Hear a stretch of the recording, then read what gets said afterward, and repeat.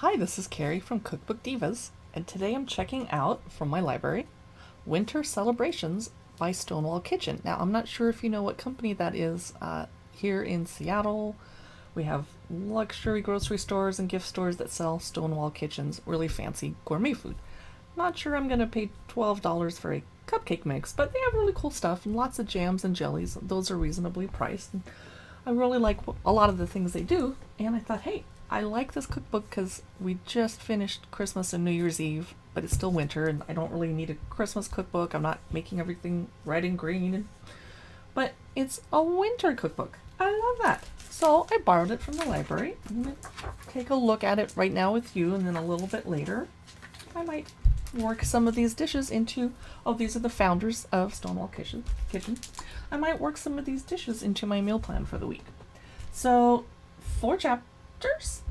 Salad, soups, and appetizers is the first one. Main courses the second. Side dishes, that's usually my favorite, is the third. And desserts are the fourth. So not every recipe here is going to have its own picture, which I don't like. And the book is from 2009. The food photography is already looking a little dated. That's okay. Winter radicchio slaw. See, now that is something I wouldn't go out of my way to run and make. But if they make it sound appetizing, yeah, that's a good reminder. Wedge salad with blue cheese and roasted shallots. I don't need a cookbook to know how to make a wedge salad. Okay. Roasted acorn squash and beet salad with maple raisin vinaigrette. I would probably whip that up. Okay. Here's a page on the magic of balsamic glaze. Okay. Winter spinach salad with roasted pears, blue cheese toast, and dried cranberry vinaigrette. Yum. Okay. I'm going to skip the ones that don't have pictures. Why would we talk about those? Oh, that one did have a picture, but I see meat, so I'm skipping on. Okay.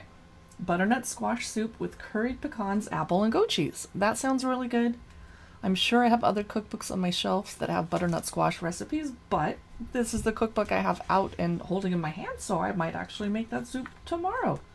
The ingredients look like stuff I already have in the house other than the pink lady apple. Okay. Lobster stew with saffron cream. Wow, that escalated quickly. Okay. Oysters baked on cream spinach with Parmesan panko crust. Yeah, no thank you. Oh, well, you guys might enjoy them. I'm a lifelong vegetarian. Tarragon crab canapes. I'm not really making a lot of canapes in January. Mini lobster cups. This book is starting to seem all over the place because that's kind of like party appetizer food. Okay. Indian spiced meatballs with yogurt and mango chutney. Okay. Let's skip ahead a little. Main courses finally. I'm going to find something good to show you. Standing rib roast studded with garlic. There you go. A lot of meat, rack of lamb, ossobuco with orange gremolata. Are these wintry sounding meats? I wouldn't know. Roast turkey with cranberry pecan stuffing. That's kind of Christmassy. And Thanksgiving-y. Simplest pork roast. Okay. Holiday ham. Roast salmon and scallops with orange champagne beer blanc. Okay. And side dishes. I'm looking forward to this. Mashed potatoes and turnips, mashed parsnips and pears. Now that's something I wouldn't have thought to put together. Okay. Orange scented mashed butternut squash. You know, if that makes butternut squash even more appealing, since I'm not really a big squash fan, I would throw some orange in there, definitely. Fennel and potato gratin. Yeah, I probably would have done a plain potato gratin, so that's a good reminder to add something else delicious in there. Green beans with brown butter and roasted chestnuts. Yeah, that's a holiday. Okay, winter.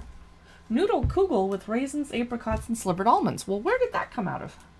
I just feel like they're just kind of grabbing stuff out of here and there, but it all sounds good. Okay. Cranberry pecan stuffing. I'm not making stuffing anymore now that Thanksgiving's over. Cranberry sauce. Okay. So if you were going to have this on your shelf to get you through the winter holidays and then afterwards winter, I would do it. Here's a Andrea's chocolate dip butter crunch from the dessert chapter. Poached pears from the front of the book.